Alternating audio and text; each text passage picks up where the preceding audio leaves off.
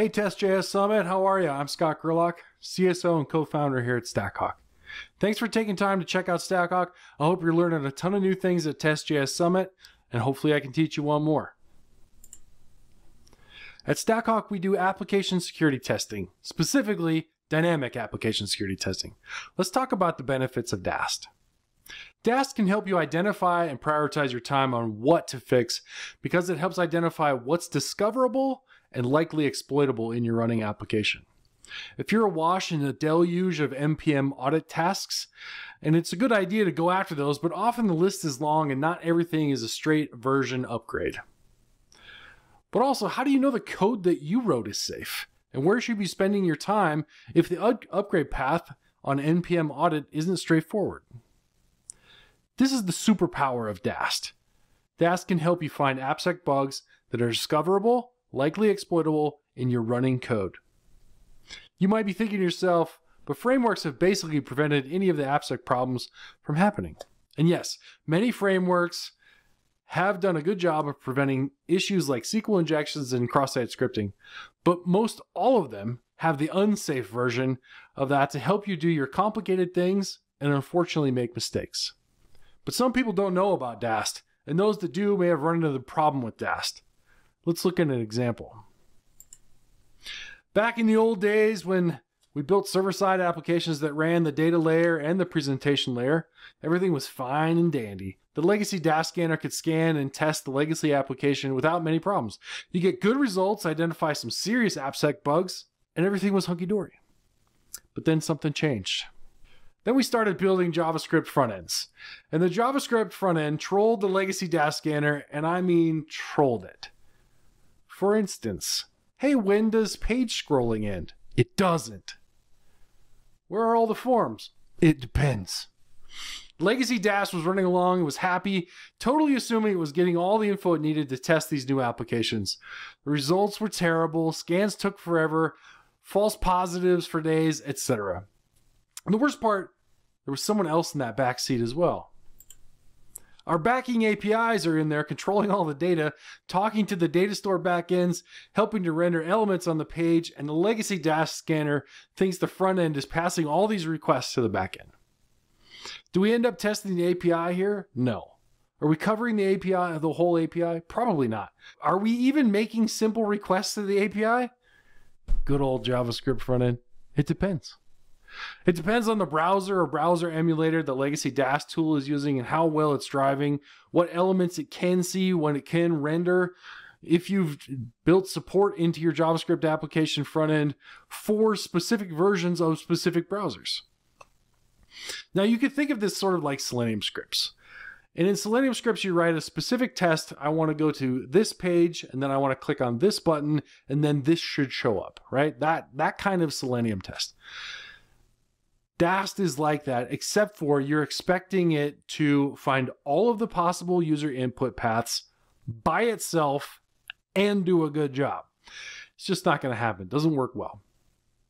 So how can we get back to better testing, better results, faster, more accurate scans, uncovering these application security bugs that are built into our JavaScript apps now? The key here is driving the API directly. Using industry standards like Postman collections, Open API spec, GraphQL introspection queries, you can have direct access to the API, understand what it does and the data it's controlling, and get fast, thorough tests. Never mind if you're building an API that doesn't have a front end at all. Mind blown. There's still good things to find in testing the front end in cookie settings and DOM XSS. Protecting all of the data that you could end up potentially putting at risk is a better place to start. What are some of the keys to look for in a dynamic AppSec testing tool that will help you test APIs directly? First of all, run anywhere. Should run in your CI/CD, should be able to run against production, but really importantly, should be able to run on your local host as you're developing. Should be able to provide real test data. So in the screenshots that we've got over here, we've got the Faker library turned on so that Faker is providing data. We've actually typed in data for some values. Lots of different options to be able to say, hey, API, here's what real data looks like. Also use that with your security tests. Run custom tests for broken access control and insecure direct object access. These are two of the top 10 OWASP API security things, and they're hard to test for without knowledge about how the API works. As you're developing the API, you can write things like tenancy checks. Can customer A see customer B's data?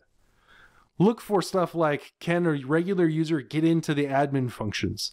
Those are some of the really hard things to test for. Now you can write that test once and keep running it over and over and over again to make sure that the API stays secure. Like I said, you should be looking for something that's built to scan modern applications, including server-side applications, single-page apps, REST APIs, GraphQL APIs, and SOAP APIs.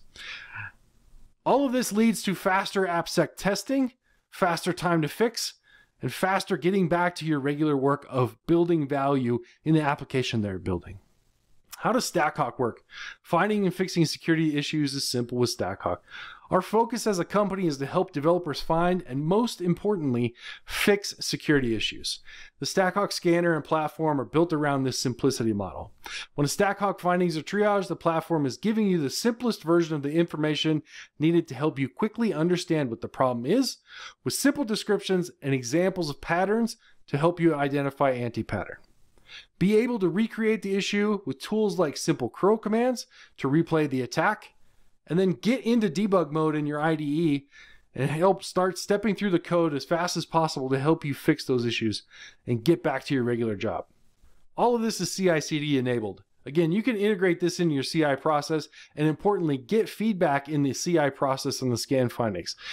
This information can be used to break a build if you choose, based on the severity of those untriaged findings. Most of the major CI players are integrated with StackHawk. Documentation is out on docs.stackhawk.com if you're interested. If your particular version of CI isn't listed, it's a good chance that StackHawk works with it as long as you can run Docker or a Java process. Here's maybe the most important part. I mentioned this before, but you can run these same AppSec tests locally that you can in CI. So you can identify a problem, fix it, and validate that you fixed it locally before you push your code back into CI/CD pipeline. Cross your fingers and hope that I got it this time. I hope you enjoyed my talk today and perhaps learned something new about StackHawk and how StackHawk can be integrated into your API development and testing workflow. If you'd like to check out StackHawk and see how you can integrate it into your development process to keep pushing the limits on software development quality, you can always start a free trial at StackHawk.com. Thanks for watching and enjoy the rest of TestJS Summit.